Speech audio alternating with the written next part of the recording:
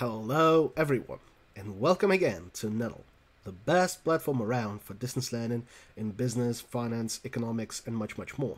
Please don't forget to subscribe to our channel and click that bell notification button below so that you never miss fresh videos and tutorials you might be interested in.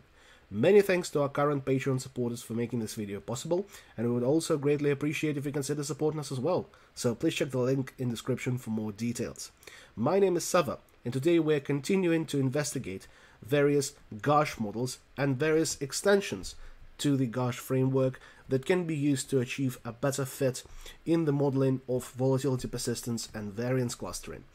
And the topic of our today's investigation is the GARCH-M mean, or for short, GARCH-M model that have been proposed by Bollerslev, Engle and Wooldrige in 1988. And it uses the very simple and identical logic for the conditional variance equation to the simple GARCH model, where you use the alpha coefficient to model the impact of the immediate disturbance, so the lagged squared residual, and beta to model for the persistence of conditional variance Vt squared. However, it applies a very relevant and theoretically important tweak to the mean equation. In all of the previous models, such as ARCH, GARCH, or even other extensions like TGARCH, by the way, check out the video on TGARCH if you're interested. In all of these models, the expected return was treated as a constant, as some value mu that doesn't change with time and is independent of the conditional volatility. However, the logic of asset pricing and financial markets dictates that there might be a positive relationship between expected risk and expected return. That is, agents might require a premium in terms of return for holding more risky assets. It means that you could expect the expected return, your RT, to be positively linked with conditional variance Vt squared. In the periods of high volatility, the expected return of the market could be higher than in the periods of low volatility. And that is what the GARCH-M model provides for. It includes the term that is proportional to Vt squared, the conditional variance, into the mean equation. It states that the expected return at a particular day is dependent on some value mu, as usual, but also is proportional to delta, which is risk premium, that is, how much return would you require for taking on a unit of conditional variance, times the conditional variance itself. And that allows for some powerful generalizations and to generate some powerful inferences from the GARCH-M model. For instance, it can be used to model expected returns of the market subject to some conditional volatility. And that is a logic that Bollerslev, Engle and Wooldrige themselves used to extrapolate what the return of the market could have been in various situations and how agents weigh in their preference towards risk into the calculations of their required return or expected return. So this is quite relevant for finance applications of volatility persistence models. Without further ado, let's figure out how to apply the logic of GARCH-M mean, or GARCH-M, in Excel. So let's start with our baseline case, the constant volatility assumption with no impact of conditional variance onto our expected returns.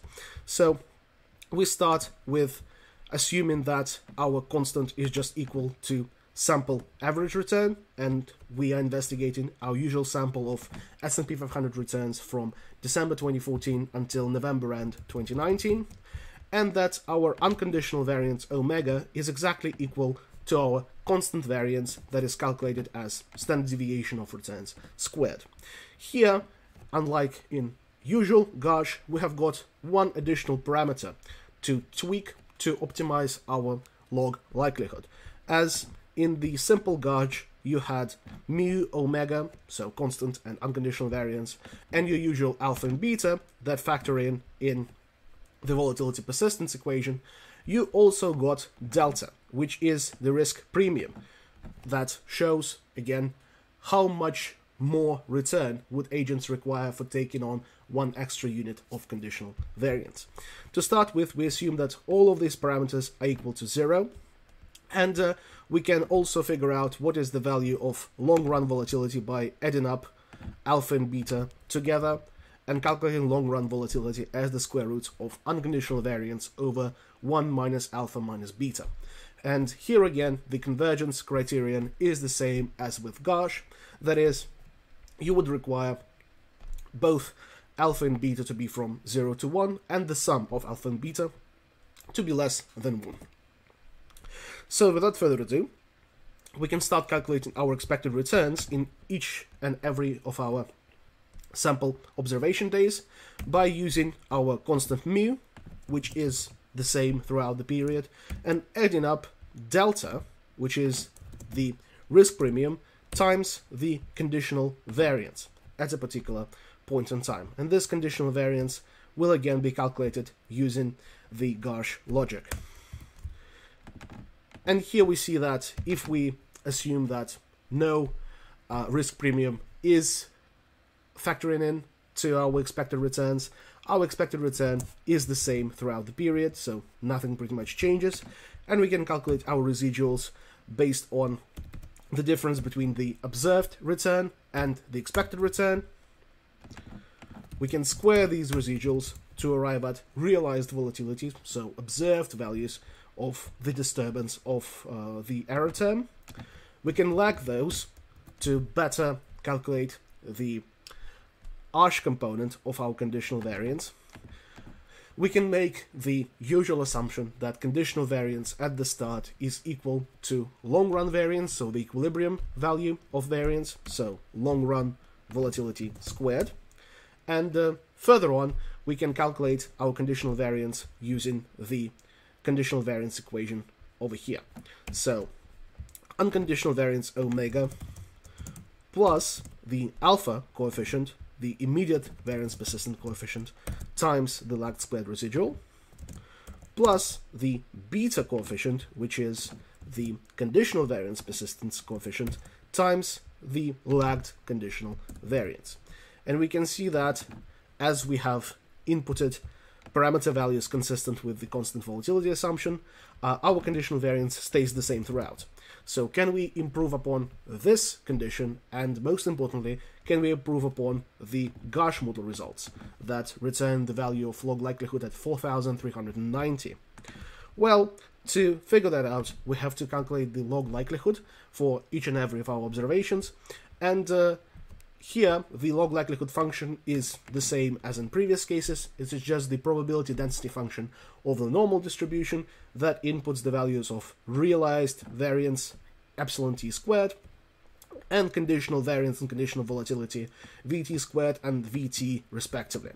The only change that we apply here is that this log likelihood can be maximized by varying 5 parameters instead of 4 in that case, delta, the risk premium, being the obvious addition. So here we can input the natural logarithm of 1 over the square root of 2 times pi times the conditional variance, and given that we need conditional volatility here, inputting conditional variance under the square root would return exactly what we need, times the exponent of minus realized variance, so just the squared residual in the numerator, over 2 times the conditional variance in the denominator. And that would do the job, but here we can also input the trick I have discussed in greater detail in previous videos that would allow our algorithm, our numerical optimization algorithm of gradient descent, to converge to optimal parameter values faster and without us specifying the restrictions on parameters manually. So we can use the if error function to return a very high negative number if there is an error in calculations. So it would account for the fact that if the system doesn't converge and the usual solver would return an error and just stop, just break, to prevent that, we can just return a negative number so that solver knows such error situations are to be avoided, and that means that solver would arrive at the optimal solutions faster and without much input from our side. So this trick involves us just typing in, for example, minus 1000 if there is an error here, and this would prevent solver from getting into the domains of non-convergence we're not interested in. And here we can bottom right click this all the way down, calculating log likelihood for every single observations, and then we can sum up log likelihood throughout our sample and arrive at 4,208 approximately.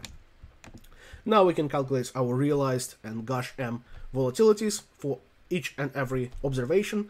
Realized volatility would just be the square root of realized variance, so the square root of the squared residual, and the conditional GARCH-M volatility would be the square root of conditional variance over here.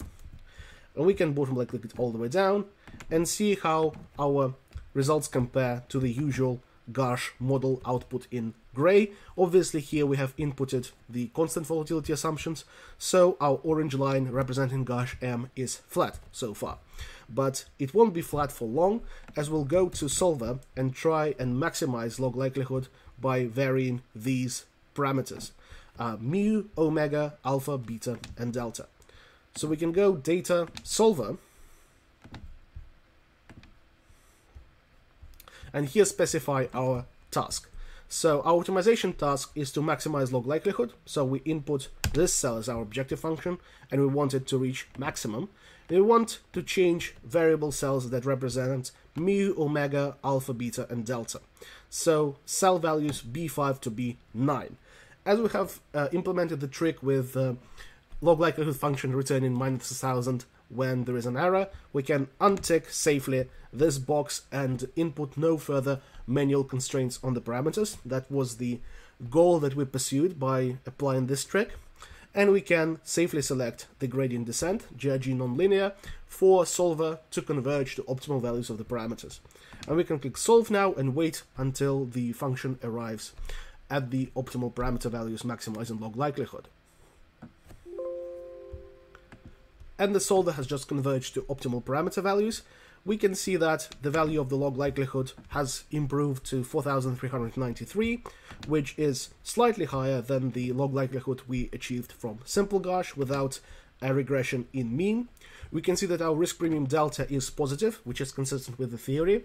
The expected return in high volatility periods should be much higher than the expected return in low volatility periods, and the values of alpha and beta that characterize volatility persistence, immediate and conditional, are very similar to the ones we obtained in usual GARCH, meaning that the fit improvement is not as tremendous as one might have expected from the implementation of such theoretically motivated concept as risk premium.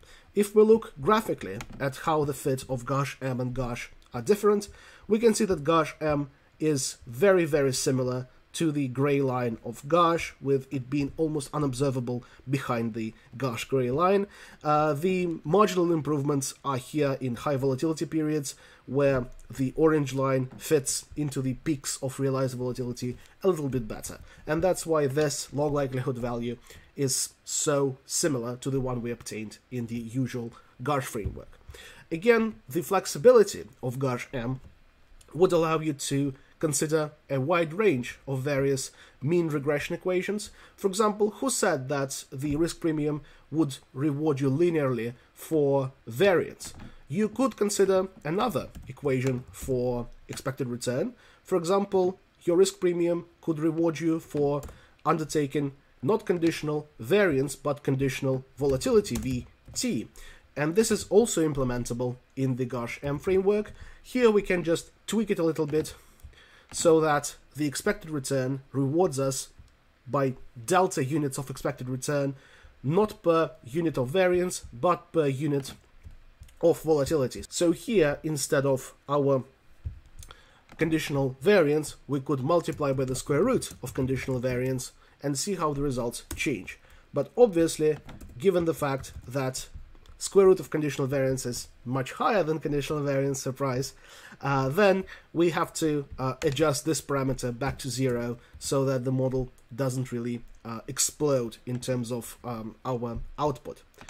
So here we can start with the baseline case again, with our constant being equal to the sample average and unconditional variance being equal to the constant variance and delta being equal to 0, with the sole change again that we multiply by the square root of conditional variance and not by the variance itself. So here, if we implement it in Solver, we can see that our results would be perhaps slightly different, but let's see it for ourselves. And here we can see that we have arrived at a slightly different configuration of our GARCH-M framework with a different assumption on the risk premium equation.